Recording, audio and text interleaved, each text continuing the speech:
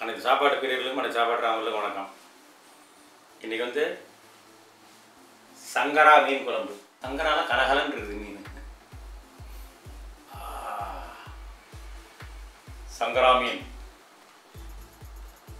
போட்டுக்கணும். தயிர், இந்துப்பு, தேன் இருக்குது. நான் சாப்பிட்றேன். எத்தனை பிளேட்டுன்னு நீங்கள், நான் எத்தனை பிளேட் சாப்பிட போகிறேன் நீங்கள் கமெண்டில் சொல்லுங்கள். தேங்காய் எண்ணெய் தான் நீங்கள் மீன் குழம்பு வைக்க போகிறோம். கடுகு, ஜீரகம், வெந்தயம், நசுக்கின பூண்டு, நசுக்கின சின்ன வெங்காயம். சின்ன வெங்காயம் என்னோட எவ்வளோ வெங்காயம் போட நினைக்காதீங்க, எங்கள் காட்டிலே இருக்கிறதுனால நிறையா போடுறோம். பூண்டு வெங்காயத்தில் தட்டி போட்டு மீன் குழம்பு வச்சா நல்லா ருசியாக இருக்கும். வெங்காயம் முன்னெலாம் நல்லா வெந்துருச்சு. தக்காளி போட்டுக்கலாம். மஞ்சத்தூள், மிளகாய்த்தூள், கொத்தமல்லி தூள் மட்டும் கொஞ்சம் நிறையா போட்டுக்கணும். கல்லுப்பு,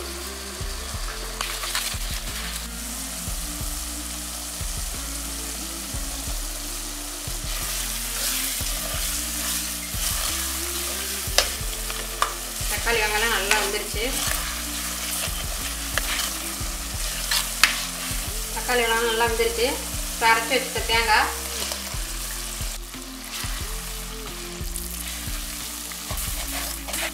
புளிக்கரைசல்,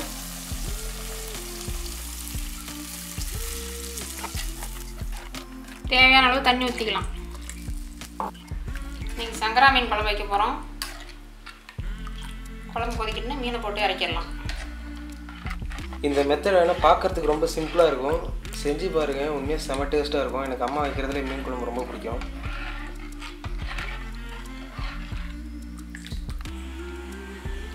குழம்பு நல்லா கொதிச்சிருச்சு.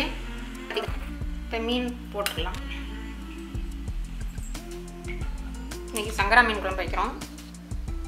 சங்கரா மீன் குழம்பு வைக்கலாம் ஈஸி தான். நீங்கள் இப்படி குழம்பு வச்சு பாருங்கள், நல்லா ருசியாக இருக்கும்.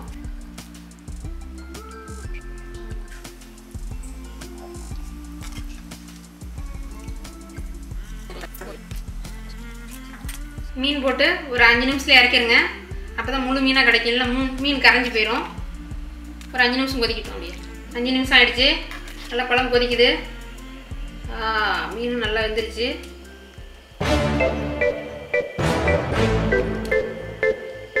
மீன் குழம்பு ரெடி.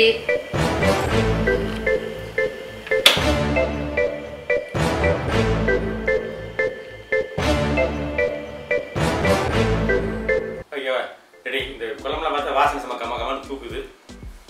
ஒரு 3 பிளேட் 4 பிளேட்டாக கொட்டி சாப்பிட்டாலும் 2 பிளேட்டை கொட்டி சாப்பிடாது கொட்டி சாப்பிட்றான். அது மாதிரி இருக்குது. சரி, அப்புறம் ஆரம்பிக்கலாம். இப்பயே பார்க்கும்போது நல்லா வாசனை நல்லா வாயில் வச்சு ஊறுது. சாப்பிட ஆரம்பிச்சோம். 5 4 3 2 1 ஸ்டார்ட் பண்ணுது. 2 கொட்டிக்கிறான். குழம்பு, மீன் குழம்பு.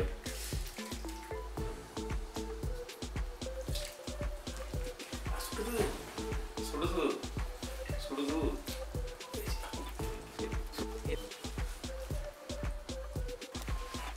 குழம்பு நல்லா ருசியாக இருக்குது. நல்ல காரமாக நல்ல புளிப்பு சுவையோட ருசியாக இருக்குது. எனக்கு எண்ணெய் எச்ச ஊறுது.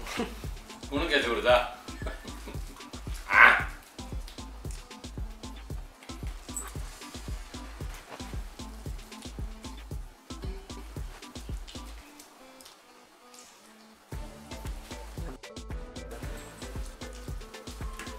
எப்படி இருக்குது? சூப்பராக எல்லாம் சாப்பிட்டு முடிச்சிடலாமா? இல்லை, நிறையா இருக்கிற மாதிரி இருக்குது. எத்தனை தட்டு வச்சுருந்தா என்னறதே இல்லைன்னு முடிவு பண்ணிட்டான். அப்போ முடிச்சாச்சு. போன தான் நான் மீனை சாப்பிடல, மீனை சாப்பிட்றேன். சங்கரா எப்படி இருக்குது? சூப்பராக இருக்குது. அது அப்படி வாயை துடைக்கும் போது அந்த துணியில் எடுத்துருவீங்களான்னு கேட்குறாங்க. வாய் துடைக்கும் போது அதில் துப்பிடுவீங்களான்னு கேட்குறாங்க. அடே இது வேறண்ணா சங்கராவில் ஏக்க முடியுது. மண் வாசம் மாதிரி இங்கே அடிக்குது. மீன் சொன்ன கிடைக்குதா?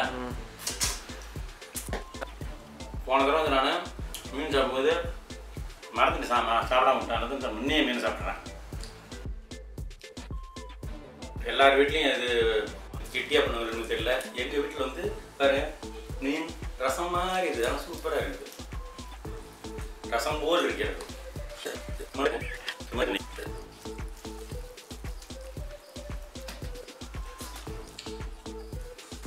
கொஞ்சமாக இந்து போடுவேன்.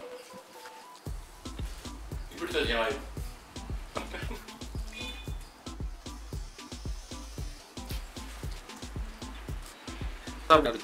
இது ஒரு ஸ்பூனு தான், பெரிய ஸ்பூனு.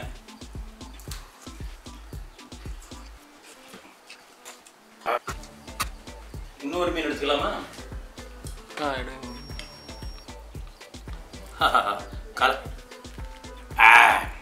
எல்லாம் பெரிய மீனாக தான் இருக்குது. இவ்வளோ பெரிய மீன். இன்னும் ஒரு சட்டி குழம்பு நானே காலி பண்ணிடுறேன் போல் இருக்குது.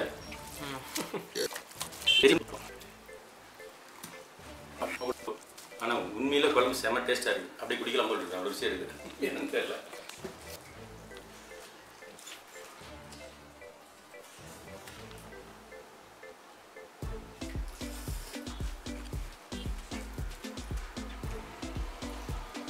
சாப்பிட்றியா? ஒரு வாய் கொஞ்சம் நம்ம டிஷ் கொஞ்சம் பிடிச்சிக்கிறோம்.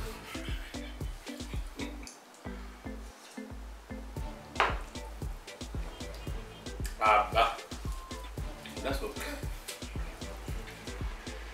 மீன் தலை,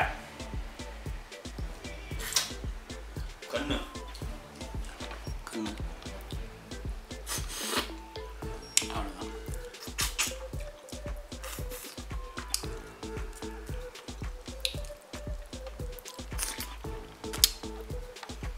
மீன்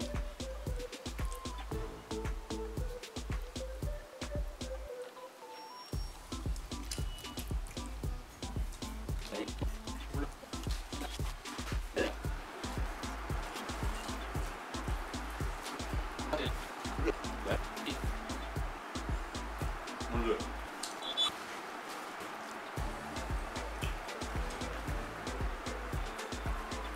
சங்கரா மீன். சங்கரா குழம்புக்கு சங்கரா மீன் தான் சொல்கிறேன். அவ்வளோ ருசி. கரெக்டாக மீன்.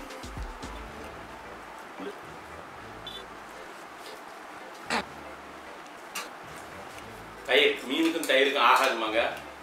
நம்மளாம் ஆகும். மீனுக்கும் தயிருக்கும் ஆகும். உப்பு போட்டுக்கலாம். இதையும் கொட்டிக்கலாம். எவ்வளோ ஆயிடுச்சு. இதே வயிறு நம்பி போல் இருக்குது. நான் எண்ணெய் வேலை எத்தனை பிளேட்டுன்னு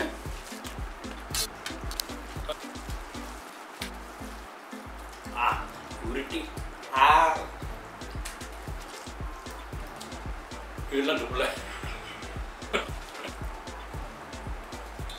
இந்த ஊருக்காக தான் நோய் சாப்பிடாது. மீன் கொஞ்சம் கடிச்சு சாப்பிட்டா நல்லா இருக்கும். வயிறு பிடிக்கல.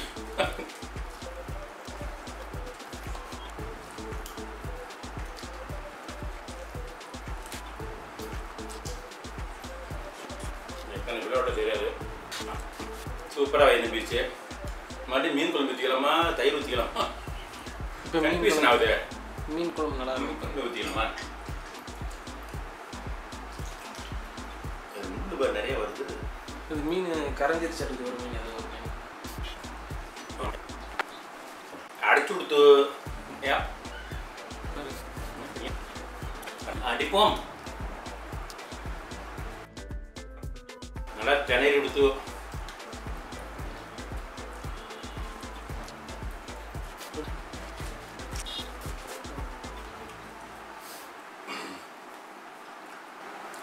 இந்த சங்கரா மீன் குழம்பு சாப்பாடும் தயிர் எல்லாம் ஒரு கலந்து சாப்பிட்றதுக்கு 16 நிமிஷம் 10 செகண்ட் ஆச்சு. நான் எத்தனை பிளேட் சாப்பிட்ருப்பேன்றது நீங்கள் தான் சொல்லணும். உங்களோட சாய்ஸ் விட்டு தரோம், நீங்களே சொல்லுங்கள். அதாவது நிறைய பேர் வந்து போன வீடியோவில் வந்து வெங்காயத்தை பற்றி சொல்லியிருந்தாங்க. வெங்காயம் வந்து எங்களுக்கு சொந்த நிலத்தில் இயற்கையான முறையில் ஃபெர்டிலைசர் பயன்படுத்தாமல் விளைவிச்ச பயோ வெங்காயம் அது. கரெக்டாக இந்த சமயத்தில் எங்களுக்கு வந்து சேரும். எங்களுக்கு நிறையா இருந்தாலும் கொஞ்சம் நிறையா போட்டோம். அதான் நான் ஏற்கனவே ஒருத்தர் உங்களுக்கு சொல்கிறது, உங்கள் வீட்டில் வந்து பாத்திரம் கழுவுற தண்ணி போகிற இடத்துல ஒரு அவ்வளோ அகலத்துக்கு வெங்காயம் ஒன்று வச்சிங்கன்னா உங்களுக்கு இவ்வளோ வெங்காயம் வந்துடும். உங்களுக்கு நீங்களே இப்போ பண்ணிக்கலாம். சமையல் பண்ணுறது அருமையான வெங்காயம் கிடைக்கும். அது மாதிரி நீங்கள் செஞ்சீங்க. இடமே தோட்டம் துறவுகள்லாம் தேவையில்லை. ஒரு 5 அடி அகல இடம் இருந்தால் போதும். அதில் உங்களுக்கு வீட்டுக்கு தேவையான வெங்காயம், தக்காளி, கத்திரி, பச்சை மிளகாய் எல்லாம் ஒரு செடி வச்சுக்கிட்டிங்கன்னா போதும். அதுக்காக தான் ஒரு தடவை நான் உங்களுக்கு பயோன்னு சொல்லிட்டு இருக்கேன். எந்த விதமான விஷம் மருந்து இல்லாததை நீங்கள் சாப்பிட்லாம், அருமையாக சாப்பிட்லாம். இது வந்து வெங்காயத்துக்கெல்லாம் பணக்காரன் ஏழெல்லாம் கணக்கு கிடையாது. ஊனி வச்சோம்னா வந்துடும்.